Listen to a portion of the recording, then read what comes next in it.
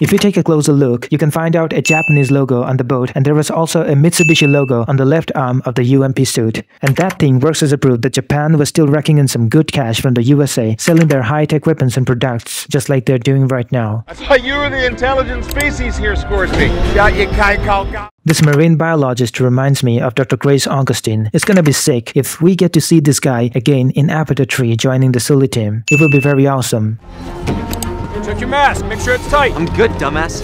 After what Spider had done to the ship, he should be smashed like a Mexican potato with the buttstock of their rifle, and yet they're caring about his oxygen supply. You know why? There can be two possible reasons behind that. Spider had a lot of intel that could be of great use to the RDA operatives afterwards. Spider was the biological son of the human form of Miles Scourge, and everyone else on the ship had a good knowledge about that, so killing Spider could possibly end in many consequences.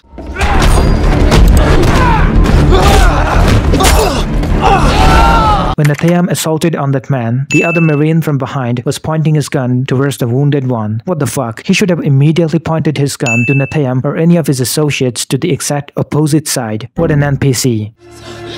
No!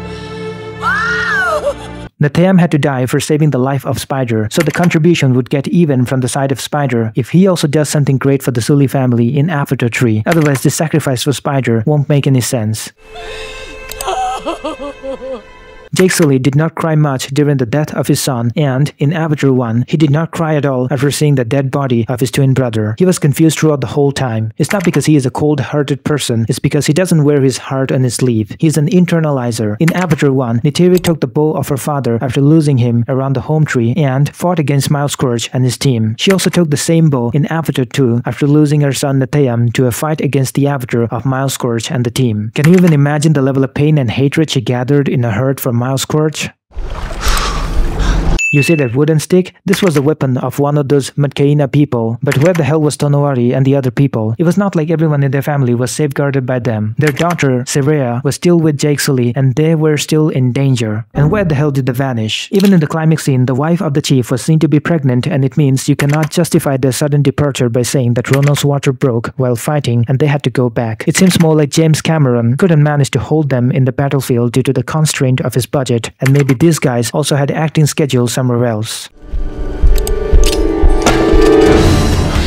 In Avatar 1, Jake Sully used a couple of grenades on the ship of Miles to weaken his strength, and this time in Avatar 2, he also used a grenade on the ship of Miles to weaken his strength. Is that a coincidence?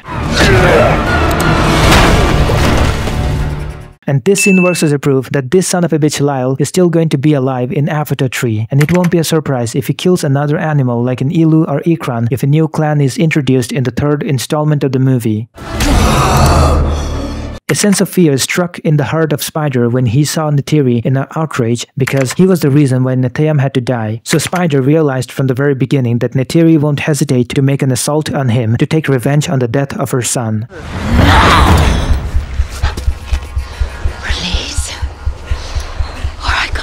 And if you know this girl, you should also know that she never had any kind of affection for Spider for being the son of a butcher who killed her family and tribe members.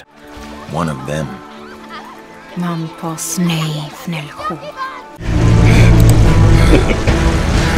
Why was the psychopath giving a thirsty smile to Jake Sully? He wanted a fat dick? Nah, he just wanted to say, even if I die in this ship, I won't be dying without you, Jake son of a bitch.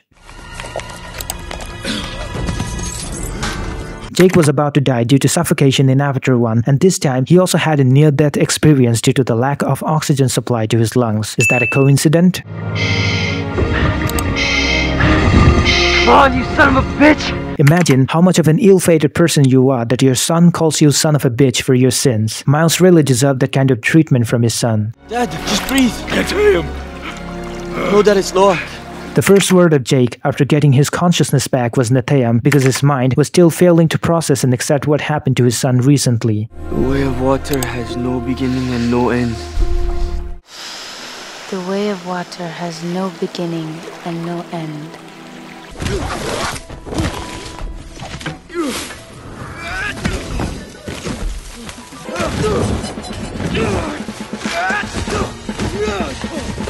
In In Avatar 1, the training of Neytiri saved the life of Jake Sully, and in Avatar 2, the training of Loak's lover also helped him and Jake to save their lives. This movie is a living proof of how significant your soulmate can be in your personal and professional life, unlike the so-called hookup culture who are busy drowning into dick sands and switching their bedroom mates more than the number of their bed sheets.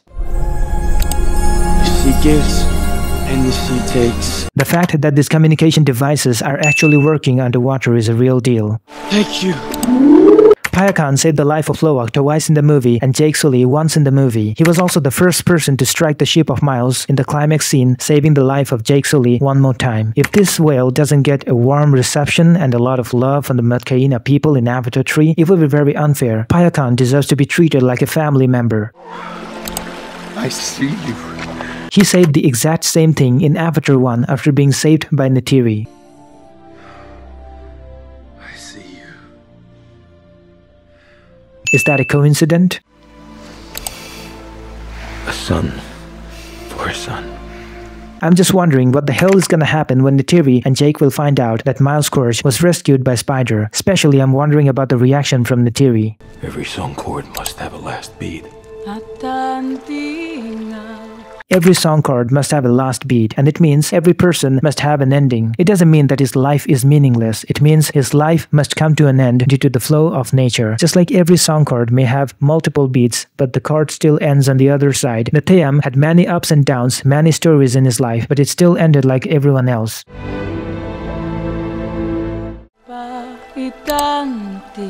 When everyone else was grieving for Neteyam, Kiri was holding the hand of Spider to console him as he was the reason behind the death of Neteyam. Loak and the others could safely go back to the village if they did not have to turn back to rescue Spider from the ship. Come on, bro. We can't leave him.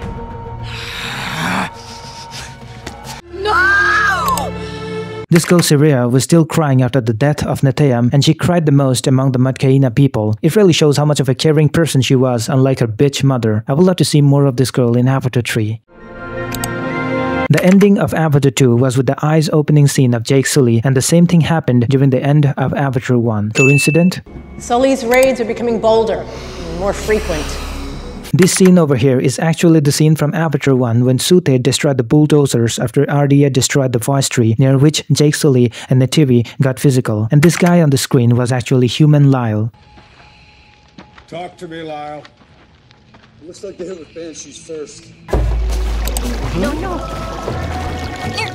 When Jake and his family members were getting into their new home in Alawutan, a small kid was rushing to see them, but the mother stopped the kid immediately because the Sully family was tagged as demon blood by the Sahik, so the people of Matkaina possessed mixed feelings about them. They have demon blood!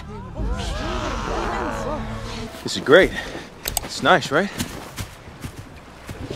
Neytiri dropped the bag out of surprise because she was never used to living like a civilian in her life. Living in such a small home was not even in the wildest of her dreams. Look at the teeth of Kiri. It seems like she had no interest in brushing her teeth. Norm Spellman was the only person who was seen to be brushing his teeth. I'm right here. What's up, bro?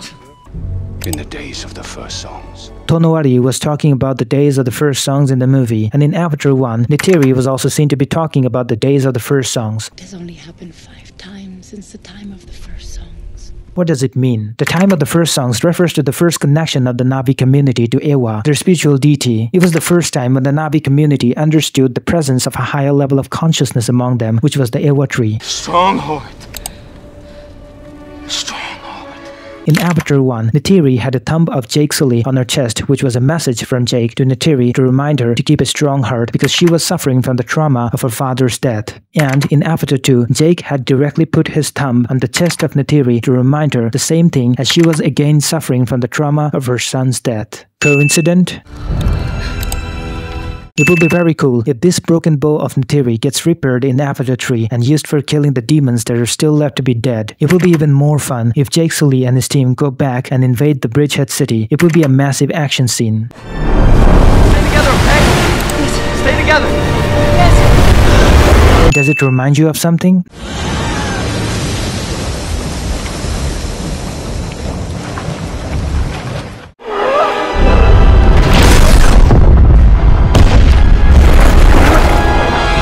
The bump of the ship saved the life of Jake Sully twice in the movie. The first time when it got hit by the Payakan,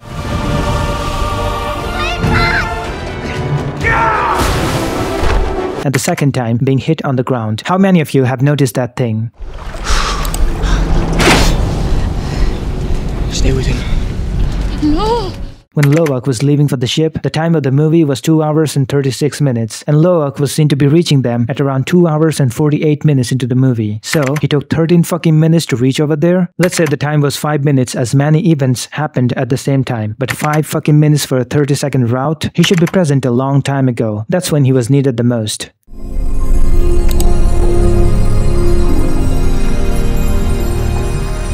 There was a fish known for giving breath underwater which was attached on the back of Kiri, and she was seen to be controlling the baby fishes with a gesture. What was the connection between them? There was another scene like that in the past. Kiri was actually connected with those small fishes using a biological wireless network. It was depicted as flux vortex in Avatar 1. See the flux vortex in these false color images? Yeah, that's what messes up my instruments. And we have seen the same kind of biological wireless network between humans and their avatars with the help of Link Unit. This is the same kind of biological wireless message which comes from the spiritual Ewa tree, and the Sahiks have been depicted to be capable of understanding this message. The same kind of wireless message also instigated the animals in Pandora by the Ewa tree to fight against humans in the climax of Avatar 1.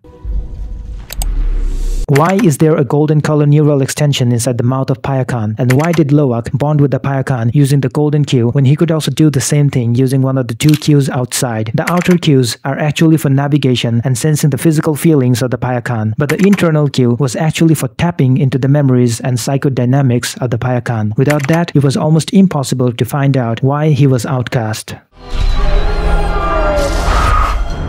3 tours Nigeria, not a scratch. I come out here, day 1. On the first day on Pandora, Miles Scourge was assaulted by a Thanator and got a permanent scar to the right side of his face and head. And in Avatar 2, you can also get to see 3 stripes on the skull of Miles Scourge. I must say that the VFX team of Avatar is going nuts with their detailing nowadays. These are the powerful actors and actresses who also got casted in the previous movies of James Cameron alongside the Avatar franchise. So, can we expect Arnold Schwarzenegger, Christian Bale, Sylvester Stallone, and Leonardo DiCaprio in the aftermath installments of the Avatar franchise? Whatever. Don't even remember him. As Spider and Kiri are not brothers and sisters, is there any chance we can get to see Spider having his own avatar and falling in love with Kiri? Don't take it seriously though. I'm just getting a stepsister vibe from this. Who's the mighty warrior? Come on, say it. Is there any way the memories of Neteyam can be transferred from the Ewa tree to any DNA pen drive shown previously in Avatar 2 and then used that memory for making another avatar of Neteyam just like the members of the Project Phoenix were made? I mean, it might be possible, right? It can turn out to be the biggest gift in the life of Neytiri and Jake Sully. By the way, Jake Sully, Neytiri, and Kiri had a communication with their dead family members through the Ewa tree. But the question is, how does the Ewa tree have biological and psychological information about the demised people? In order to overlook the memory of someone, you must have to tap into the memories of that person with the help of the Ewa tree, and the entire physical body of your desired person must be connected in the past with the roots of the Ewa tree, whether dead or alive. You should also keep in mind that connection with Ewa just through the biological linker of the body is never going to be enough. Also, this kind of memory overlooking process is not going to be possible with the help of a voice tree, because the voice trees are limited to providing them with the voices of the dead and alive people who bonded with the tree in the past, and the voices actually sounds very unintelligible the majority of the times. They live, Jake. And the Na'vi can access it. They can upload and download data. Memories. Also, I need to tell you that an alive person will definitely die if his entire body is connected with the roots of the Ewa tree, because the spiritual Ewa tree will just simply cut and paste all the neural connections of the person to his avatar body. The Great Mother may choose to save all that she is in this body. Otherwise, the biological information will be translocated to the personal data bank of the Ewa tree. I guess James Cameron got that idea from the reinstallation process of Windows, because if you reinstall your Windows from one drive to another, the first drive becomes useless and the second drive becomes the C drive. Alright, that's enough. I'm thinking too much right now.